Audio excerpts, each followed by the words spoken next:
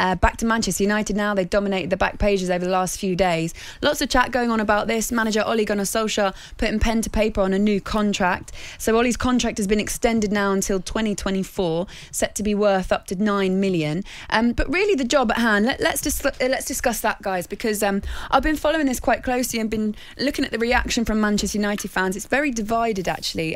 Some coming out and saying, look, How can you not give him a new contract, because we've seen progression, but the question is progression enough for Manchester United, or do they need to start properly challenging? Trevor, for me this season that's just gone wasn't a particularly competitive Premier League. Lots of the contenders falling away. I'm not saying you're smiling as if I'm like, it's not a slight on Man City or anything like that. No. But I just mean it's not been as competitive as we've seen for the last couple of seasons, for example. Yeah, I think it'll get back to being competitive. I think with Thomas Tuchel at Chelsea winning the Champions League. Yeah, favourite to go if you ask Dave. No, I think they're going to be in and around it, especially if in these last few weeks of the transfer window they do get a striker. There's talk of Lukaku, so that could be something that would be interesting, and I think that would make them really strong. I still don't understand why Tammy Abraham's not been given the opportunity. You know, for me, he's a top Premier League striker. He's proved it. He's a goal scorer. And the bits to his game that he might not have, surely Thomas Tuchel is good enough coach to get him to do them things for the team. But he obviously... would you have him at Man City, Trev? I would, yeah. I'd have him at Manchester City. You'd start him at Man City, Tammy Abraham up front? Yeah. Yeah, wow, I think he's a young enough player. I think with Pep's coaching ability, with the teammates around him, yeah, I think he's a top player. I really do. I think the season that he had at Villa and then he went back in at Chelsea and did very well. I think he's a handful. He's got everything. His pace. He looks to stretch the lines. He's a finisher. And listen, no player is perfect, especially at 22, 23. But I think there's a lot of growth there with Tammy. And yeah, he'd be someone that I'd be very interested to see at Manchester City. Here's a question for you then. Sorry, Laura. Go on. Would you rather sign Tammy Abraham for 40 mil or Harry Kane for 150? Tammy. Really? It just goes against my principles or what I think about the club. Honestly, it really does. I just don't want to see the club going out there and spending that ridiculous amount of money to bring one player in, because I think that just kills it. Then you might as well pack up. Tammy Abraham or Danny Ings? I think they're both similar in a lot of ways, both proven. I think just with the potential, I would prefer to go with Tammy, just because he's got a lot more growth. I think obviously you get in the end product with Danny Ings, but I do feel they're both top strikers, and I would like to see Tammy at the club. But I don't think it's going to happen, because I don't think Manchester City have shown any kind of interest in him. But for me, he is a top player, and given the listen, I'd love to see him at West Ham.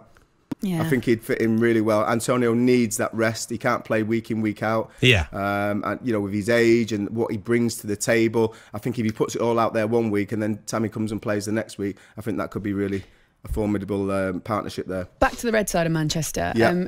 Let's discuss the job that Ollie's done since he came in. So the position that Manchester United were in to where they are now. Yeah. Where has that progression been, Jamie? Well, it's been improved. I mean, there has been progress. Champions League football again. They get into finals. They haven't got it over the line in terms of where Manchester United are always expected to be, and that's winning trophies, and they haven't managed to do that.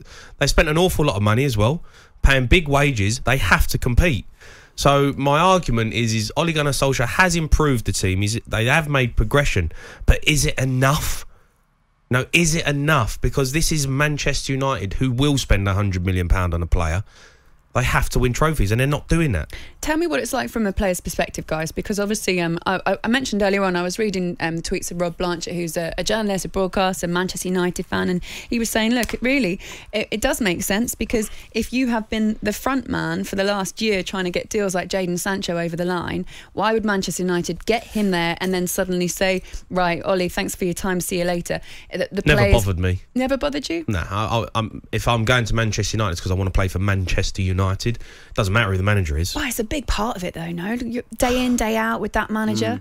I don't know. I think you've got to have a rapport. I think when you go for the meeting, there's got to be that kind of connection and that belief in the project, in the way that you're going to be playing in that football side. For me, I think it's a no-brainer. I think Ollie's done superb.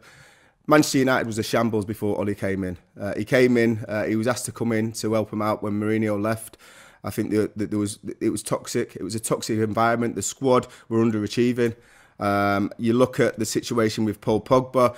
There was no form at all. He was getting injuries. I think when you look at him in particular, he looked disinterested, and they needed someone just to steady the ship. I think he did that. They finished 6th, then they finished 4th and 2nd. Few semi-finals last season. The season just gone. They got to the final. I think he's proven that he can bring in big players. Jadon Sancho obviously just signed. Bruno Fernandes, Edison Cavani he's brought in. I think he's good for the club. I think he understands what Manchester United is all about, and he's good at relaying that to the players. And I think when you look at, everyone compares him to Sir Alex, which is unfair anyway. Yeah. But when you look at Sir Alex went in November 1986. He didn't win anything until, what was it, 1990, the FA Cup. So that's 3.5 years. Ollie's only been there, 2.5 years now. So give him time. I think he's going in the right direction. I think if they can get a striker in, because Cavani's not going to be able to play a lot of games. Mason Greenwood might not be ready to play that number 9 role yet. But if they can get a striker in, I think they're going to be competitors to Manchester City. They're going to be competitors to Chelsea. But all in all, I just think Ollie's a good man. The players want to play for him. He's got a lot of respect amongst his peers. And for me, I think it's a well-earned new contract. And I hope he does well because he's a top man. talkSPORT Breakfast with Laura Woods. Monday to Wednesday mornings 6 till 10. On AM, on DAB, via the talkSPORT app and on your smart speaker. talkSPORT.